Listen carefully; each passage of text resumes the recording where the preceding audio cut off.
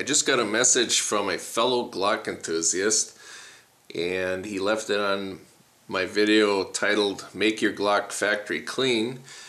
And this lucky guy just bought himself his first pistol ever, a Glock 21 45 ACP. Congratulations, that is a very, very nice gun, and I would be proud to have that as my first handgun. He doesn't want to shoot it until he does basic clean, which is a great idea because, as you remember from physics class, liquids cannot be compressed, and you don't want to run a bullet down your bore until you make sure that it doesn't have an excessive amount of oil in it. I know some of us have heard that Glocks are ready to fire right from the factory, and that may or may not be true. It probably is true, but you want to give it a check anyway. And how you do that is you want to remove the magazine first, and then you want to clear it, which is to look in the chamber and look down the mag well so you know this thing is clear. Then you let the slide go forward, point it in a safe direction, which means a direction that a bullet could actually travel without any harm. Dry fire. Now this is what the Glock armorers do. You put your hand over the top and you bear against this sight here and you just squeeze. And when you do it this way, you don't move the slide too far, because if you move it too far, you actually reset the trigger and then it won't work. But so do it like this, and then you pull down on the slide lock. Some people refer to these as two tabs right here. They're not actually two tabs. The slide lock is a single metal bar that goes across, and that actually bears up against the barrel right there and keeps that from going forward. Remove your recoil spring assembly. Take the barrel out of the slide, and don't sweat this because it's completely idiot proof. There's no way that you can put your Glock together wrong. This gun is dirty because I was out shooting it on Saturday a few days ago, and I'm not real diligent about cleaning my Glocks. My other guns that I shot that day got cleaned immediately, you know, my Smith & Wesson revolver and the shotgun and all that, but my Glocks might go a month without cleaning. And the reason for that is Tenifer. This barrel has a I think it's 3 mils thick of heat treating. You could do whatever you want with this barrel. You could soak it for a month in salt water and it's not going to rust. Nothing bad will happen.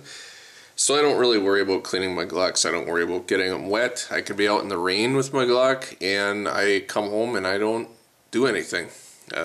I could store this thing in a glass of water and it wouldn't bother me. So same with the slide. That's Tenifer treated, and it's not the finish, this black finish, which varies from year to year. The Tenifer is underneath that finish, so when you start getting holster wear here and you see bare metal, don't sweat it. You don't have to oil it or anything. It's not going to rust. Even in salt water, it's not going to rust. But there are a few things you should know about Glocks since this is your first one. For one thing, the factory in their armorer's manual talks about I've got a newer Glock here. This Model 23 hasn't been fired too much. It's kind of cruddy too. You see right here that copper colored lubricant. That's a high temperature lubricant that Glock uses from the factory, and they tell you right in the manual to leave that alone. Don't clean that out of there. Leave it in there as long as you possibly can. This gun has only been fired a few hundred times. It doesn't even have the smile yet where you'll see wear there on the barrel. Let's see, does this one have it? Yeah. They refer to this as the Glock Smile. And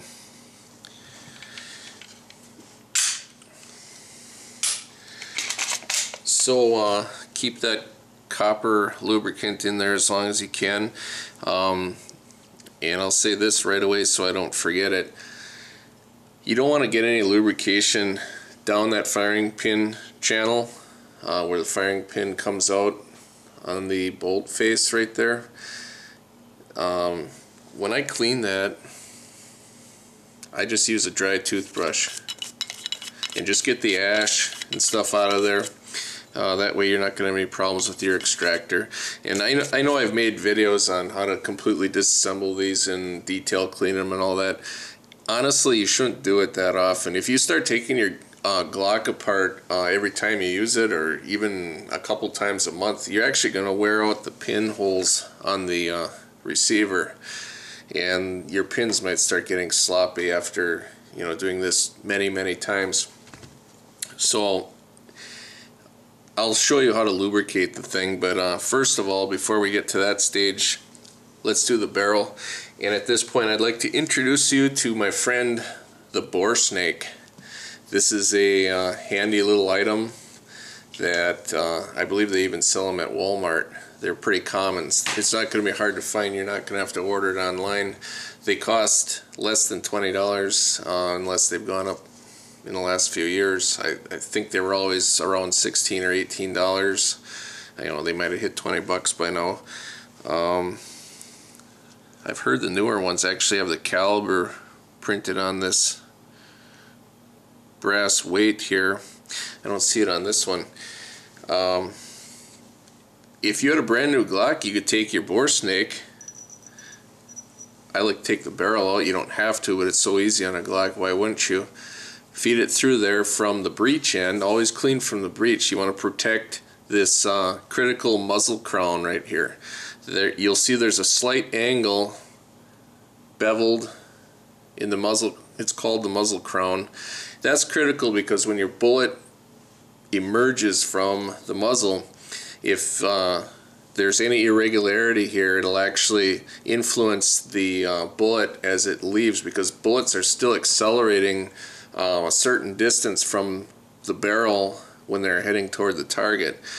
And if the gas is venting off one part more than another, it's going to affect your bullet. It might cause some wobble, and for long shots your bullet won't get there. It's more critical in rifles, not very critical in handguns, but it's proper care to always clean from the breech end for that reason. You don't want to wear this part here, and usually they're referring to cleaning rods, rubbing like that. So pull your bore snake through, and if you had a brand new Glock and you pull that bore snake through, one pull, that's all you need. That's all you'd have to do. If you don't have a bore snake, you could either use your cleaning rod that came with your Glock, which most people just leave these in the box. They don't mess with them because they've got the nylon bristles, which aren't really all that effective. Brass works a lot better, but I use this thing. It's even handier than a bore snake to me, because I'll pop the barrel out. If I shoot a lot of guns and I don't want to spend all night cleaning guns. It's just a reality. I'm going to knock the high spots off, knock the ash off, and I'm going to take the barrel here and I just run it through a few times like this. And this is the same patch. I leave that on there till it gets pretty grungy. That gets the big stuff off the feed ramp here. You can usually see some crud built up on there. And then you can take a toothbrush with a little bit of solvent, and for solvent you just pick one. Hoppy's number 9 maybe. Some people don't like using that with Glocks. Actually, I rarely use solvent. What I normally use is the Ballistol, and I get the kind that doesn't spray. It's kind of thick, and I just put a little bit in the cap, and I'll dip my toothbrush in it, or I'll pour some right out on the bench and dip into that with the wet brush, and that's great for doing the areas around the breech end of your barrel, and then you can get the barrel lug right away. You're not going to have to do this on your brand new Glock because it's going to be real clean, but you know, I'll bet you've got an excessive amount of oil. When I get new Glocks, I notice that they're oiled up pretty good, and I'll wipe some of that off. Just wipe it all off, and don't worry about putting more on, because if it's loaded up and you wipe it, there's enough oil on it to fire. You don't have to worry. You could actually, and some people are going to argue with me on this, you could actually run your Glock bone dry, and I don't believe that you could wear that gun out. If you sold your house and took all the money and bought ammunition and ran it through that Glock, you probably wouldn't even wear it out, but that's opinion. And okay, so we've got the inside and outside of the barrel clean and wiped down. Now I'll show you how to lubricate, and this isn't my method, this is Glock's method, which I just happened to adopt, and this is right from the Glock Armorer's Manual.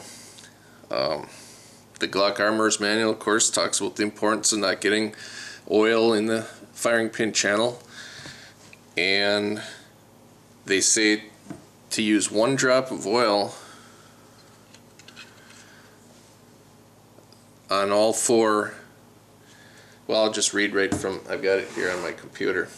It says, to properly lubricate your Glock pistol after it has been thoroughly cleaned and dried, the following lubrication procedures should be followed. Using a quality gun oil, lubricate the barrel hood, which is this part right here, the barrel lug, and the inside of the slide where the barrel hood rubs against the slide. And they're talking about this part. It's real easy to see because you can see where it's worn there, and I'll show you how I do it. Take only 1 drop of oil on your finger and rub each slide rail, or put 1 drop of oil on each slide rail cut. Once the slide is replaced on the receiver, after reassembly, the oil drop will be distributed equally along the slide rails. And then there's one more place, but I'm going to show you that one last because they call it the most important place to oil. So the 1 drop of oil, I don't put 1 on each slide rail, that's too much. I put 1 on my official Glock factory applicator here, and I just go like this. I rub it on each one of these slide rails. Takes about 2 seconds. You don't have to be picky about it. Then I will do the same thing with my factory applicator right there. That's too much oil. I'm going to actually wipe that out. It's hard to see what I'm doing through the viewfinder. Right there. You don't want it dripping. You don't want this stuff to get all over inside your safe or inside your gun bag. And then as far as the barrel, the only part that you do is I usually put a drop on the barrel lug. I put it on the inside of the lug because that's where the thing rubs on the breech block. It actually goes up and down right there on that. And the hood, and then all along the barrel here. When I'm cleaning it, I like to use a little extra care right here where the barrel rubs on the slide, the opening in the slide. I like to clean the old oil out of there. And if you want, you can just stick your finger in there and coat that. It's really not necessary because you've already got the barrel, which is in contact with that part. Alright, now the most important part according to Glock.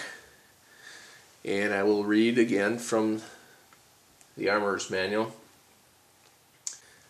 Most important is the drop of oil where the connector and the trigger bar meet. This is the connector and this is the trigger bar, and that's the location that is to be oiled right there. And you don't want to go crazy with it. You don't want to load it up too much. It's actually hard. I don't even lubricate it in the gun. I usually take that part out and then I don't worry about it during a normal cleaning, because I'm not taking the oil out that I put in there. Right there, you can see where it rubs there. That's where you want the oil. And from the factory, this thing's already going to be oiled up good. I mean, I wouldn't even give it a thought. And that's it for lubrication. As far as more on cleaning and what you can use, you might want to get a set of these brass cleaning jags, and don't just buy one, just get a whole set right away, because it's nice to have them all together like this. You've got one gun, you're gonna absolutely like it, and you're gonna get more guns. Everybody does. I don't think there's any exceptions to that. And these have each caliber covered here, and for this one we're going to use the 45. The only one this doesn't have is the 50. I had to buy an extra one for my 500 Magnum. And I like these brass cleaning rods, but I believe this will actually work with the Glock rod. I never tried it. If you didn't have another rod, yeah, you can thread that in there. It's kind of tight, but it'll work. Why don't we use my brass rod here? And then you want to get yourself some cleaning patches. These are real handy. You can cut your own, but it seems like these for some reason work better than if you just cut up an old pair of underwear or something. And how the jag works is there's a point here, then you puncture the center of the pad. Some of these or patch rather. Some of these patches are actually round, and you can put some solvent on here or some ballistol, or I'm not going to tell you what to use because you can do your own research and figure out. I use ballistol, and once in a while Hoppy's number 9, less and less often though. And you just push from the breech in. You can see that's a very little amount of dirt there. Actually, what you're removing when you're using this is lead. You don't fire lead bullets, non-jacketed bullets in your Glock. You can, I've done it. You take your chances with it though. If you fire more than about 200 of them, you might get the what's known as the kaboom. It's because the polygonal bore in Glocks and HKs, which is really good, does a great job for sealing the copper jacketed bullets. It leads up with softer bullets. If you use real hard cast bullets, you might be able to get away with it, but I'm not comfortable doing that. So I either use copper plated bullets, and I don't push them too hard. I don't, in my hand loads, or I'll just use fully jacketed, like factory, the expensive kind of bullets. And that's the whole reason that people shoot lead, is because it's much cheaper. It's about half the price. So you got your cleaning jig and your bore snake. I don't think the bore snake replaces the cleaning jig, because I don't think the bore snake does a good enough job of getting copper falling out. That's what your Hoppy's number 9 really does a good job on. The oil again is Slip 2000. That's just what I happen to be using right now. I might change my mind a week from now, but seems to be some pretty good stuff. Put your Glock back together. You can't put it together wrong, so don't sweat it. Your recoil spring assembly can only go in one way, because if you try to put it in backwards, it won't come out.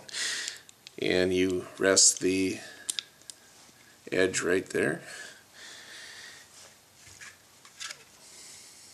Make sure you get it all the way onto the barrel lug. There's actually a little place for it to rest. It's not this edge, it's deeper down right up against the barrel. And you guide the slide. Actually, the easy way to do this is the heavier part, the slide. You take your light frame and hold the thing upside down and get your rails started. Everything should go real easy,